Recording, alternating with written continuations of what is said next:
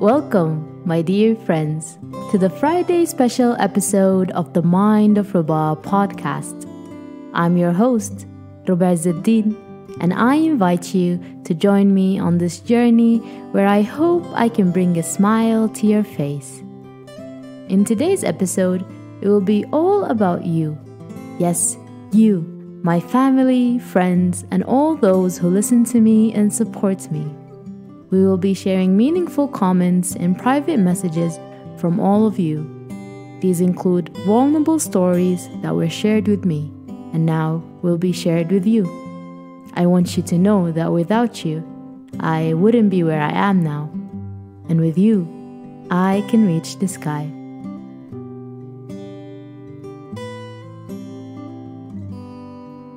Each word and every phrase we share today has been carefully chosen to awaken the dormant dreams, hopes, and aspirations that reside deep within us all. It is my sincere desire that this episode becomes a respite from the chaos of the world, offering you a momentary escape into the world of pure imagination, where happiness and peace intertwine.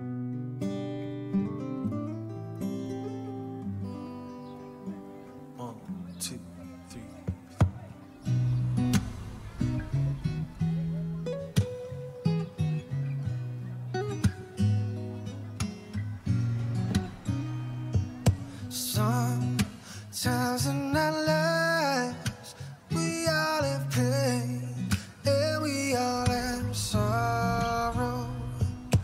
But if we are wise, we know that there's always tomorrow. Lean on me when you're not strong, and I'll be your friend. I'll help you carry on. Lean on me. It won't be long till I'm gonna need somebody to lean on.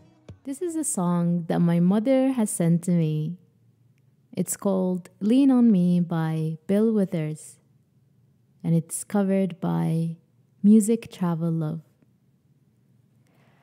I can't explain how warm this makes my heart. I love my mother so much, and I hope that God always keeps her safe. And I love her for all the support and love that she has provided to me since I was a child. And so, on March 1st, 2021, I shared a poem titled A Letter to Mother, in which I share all my raw feelings towards my lovely mother. I have never thought I would be sharing such close and vulnerable stories with the world, but I am super glad that I did. Many of you resonated deeply with this poem, and here are some of the reactions I got that I will never forget. An account that goes by midnightmusings_RT, owned by the lady called Anna, sent me a comment that says, Roba, this is so beautiful and moving that you made me cry. My mother passed a little over 2 years ago, and if I could spend another day with her, this is everything I would say to her. I read it out loud, hoping she heard me. Thank you for this. When I first read that comment, I remember crying when I was replying to her message, in which I said, I cried writing this. I teared up reading your comment. My heart is with you. And yes, she heard you. She knows how you feel, and thank you for being here. Thank you. These comments are the reason why I continue. If my words can comfort even one person, then my goal is reached. I got another heartfelt comment from Vidhi, and her current account is My Pearl of Oblivion. I hope one day your child reads this and understands you. appreciates you, and adore you. You are so kind. This piece is so pure, reflects your innocence and your love for your mother. She is so lucky to have you as a child who loves her so much. I hope you read her this poem and tell her how much you love her. I am so proud of you. Listening to these words again keeps me strong. It keeps me going. I am in love with writing and with sharing it with such a beautiful community. The last story for this poem that I'm going to share is about a girl named Tasabih who goes to the same university as me, which is the University of Medical Sciences and Technology, UMST. We have a music club in university where you can also recite your poems. I met many of my friends from this club. I will never forget these days. One day, the head of the club told me it's my turn to recite. And God, the room was full with people that day. I was actually very nervous, shaking my legs and all. I was still not used to public speaking. However, I just stared at the group of girls in front of me while reading. Their smiles and the way they were listening to me was very, very comforting. It calmed me down a bit. And as I was nearing the end of my poem, Tasabih starts tearing up. I was shocked for what seemed to be hours, but in videos, it was just a few seconds when I actually stopped reciting. I continued because the girls nodded at me, telling me not to stop. I will never forget this day. Tasabih, she has such a pure heart. I stood up to hug her directly after the poem ended, and then we talked about it. She told me she missed her mother, who was currently in another country. She said that all what I said resonated with her deeply, and that's why she couldn't hold back her tears. I actually remember thanking her for that. It means so much to me until this day, 2 years later. Oh, and of course, I wouldn't forget my mother's reaction.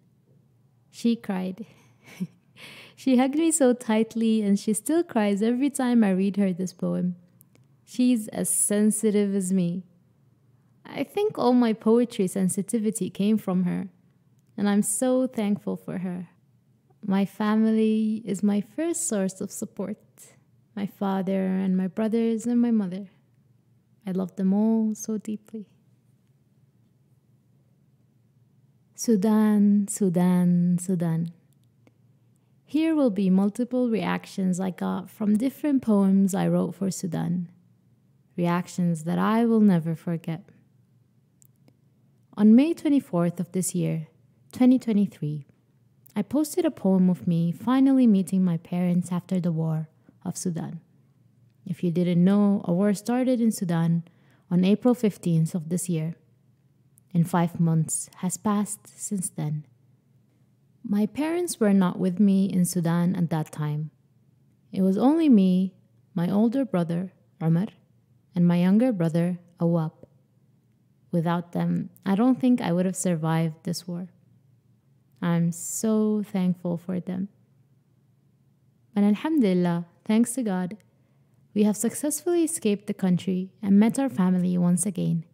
And so, I wrote my feelings while in tears and shared it with you all. All these poems will be shared to my story on Instagram at Mindofruba if you'd like to read them or listen to them. The pain of my own story will be told in other episodes, since today is all about you. My friend Maryam, who also goes to university with me, sent me a DM of her replying to my poem. She told me, and I quote, "My father is missing since yesterday morning, and I've been holding my tears and staying strong for my family. But the way you wrote your words broke me down. Allah la yahrimik min ahbabik, ويجمعنا بحبيبنا," which translates to, "May God never keep you away from your loved ones and brings us to our loved ones. I still cry when I reread this message.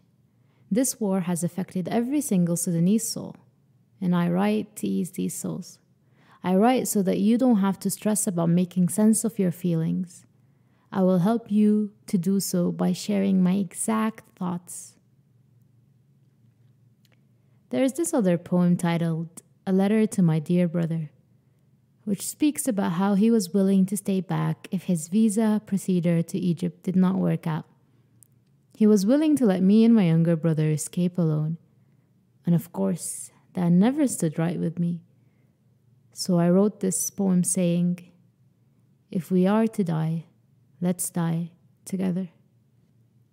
Asma, one of my close friends, and one of the people who always reads my words, told me, Ruba, I actually hate you for this. Out of all the stuff you wrote that made me cry, this is just something else. It sure is painful to read my words, but if you don't feel, you will never heal, my loves. I know I say that my goal is to make people smile, and that all I do now is make them cry. Let me explain. I want to make them smile in the long run. I don't want those smiles that only last when someone is looking at you. I want those smiles that come onto your face when you are alone. That is my goal, to make you smile through your own pain. Now 5 months has passed, and I posted a new poem that speaks exactly about our emotions after such a long time. It has been almost half a year. Ruba, this video made me cry, and I repeated it more than 2 times, wallah. I don't know what to say, but we should say Alhamdulillah for everything and keep Sudan in our prayers. When inshallah uni will open soon, where everything will be better.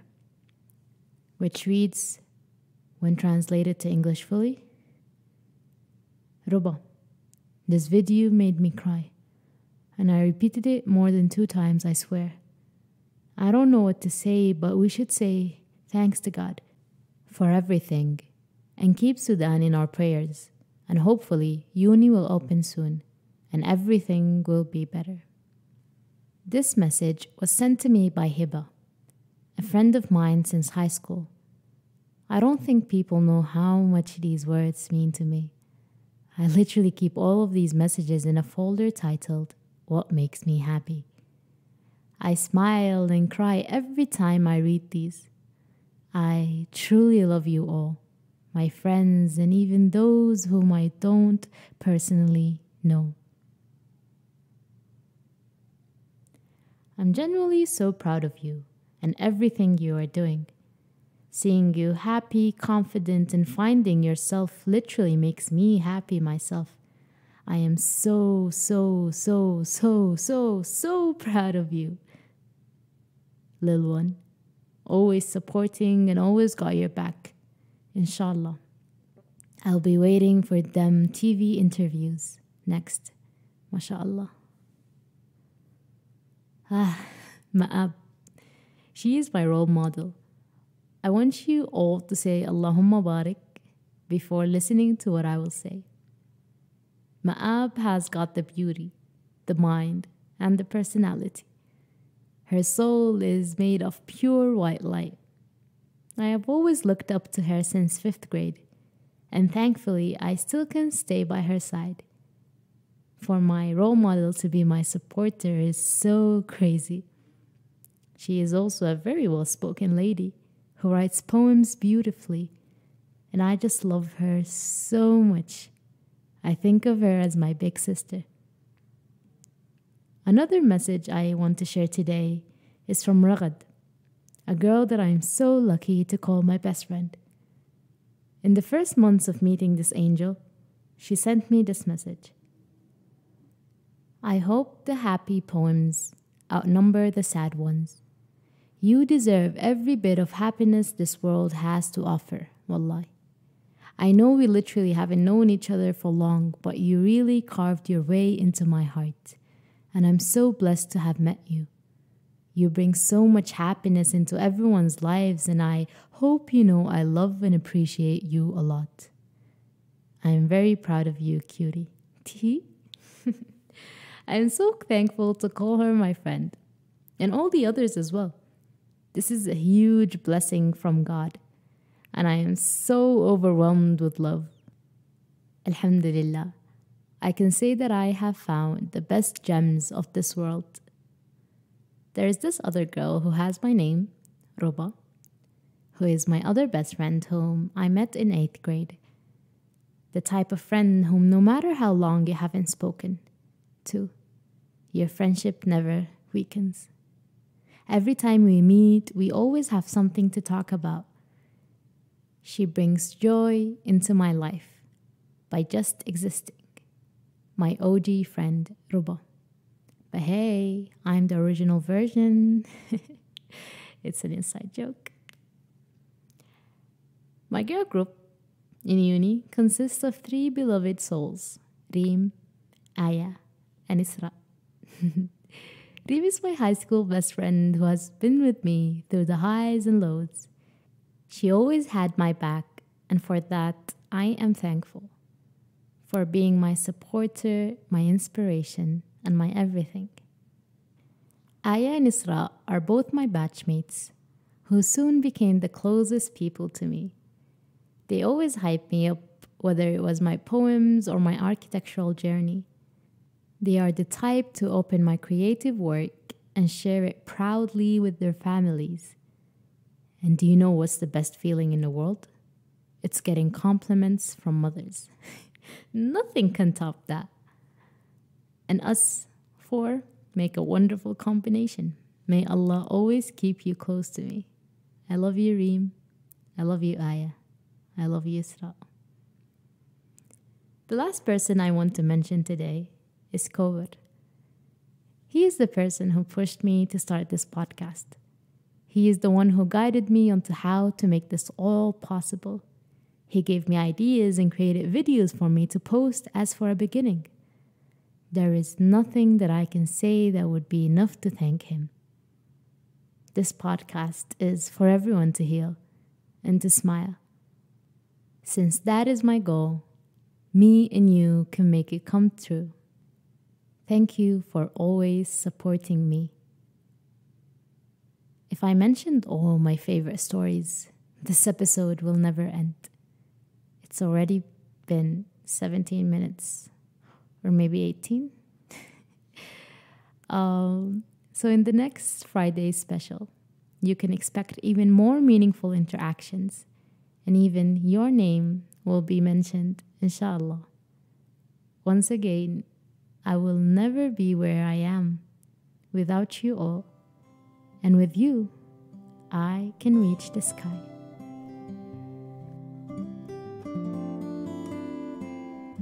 As we reach the end of our journey together, I hope you feel inspired and refreshed, as if you've taken a deep breath of the purest air that nature has to offer. Remember, happiness is not a destination, but a state of mind we can cultivate and embrace. By nurturing our creativity and finding solace in poetry and storytelling, we can tap into a wellspring of joy that resides within us all. Thank you for joining me today on this voyage of words and emotions. I encourage you to carry the light of happiness and peace that you've discovered here into your daily lives, spreading it like ripples in a calm lake, touching the hearts and minds of those around you. Before we part ways, I would like to express my deepest gratitude to each and every one of you, my dear friends, for your unwavering support. Your presence makes this journey worthwhile, and I hope to continue inspiring you in the pursuit of happiness and the celebration of creativity. Thanks for listening. If you've enjoyed this episode and you'd like to help support the podcast, please share it with others, post about it on social media, and leave a rating and review. To catch all the latest from me, you can follow me on my Instagram account at Mindofruba. Until we meet again, may your days be filled with joy, your hearts overflow with peace, and your minds dance with the beauty of endless possibilities. This has been the Mindofruba podcast, and I bid you farewell with a promise to return soon, ready to embark on another enchanting adventure together. Don't forget, the goal here is to smile.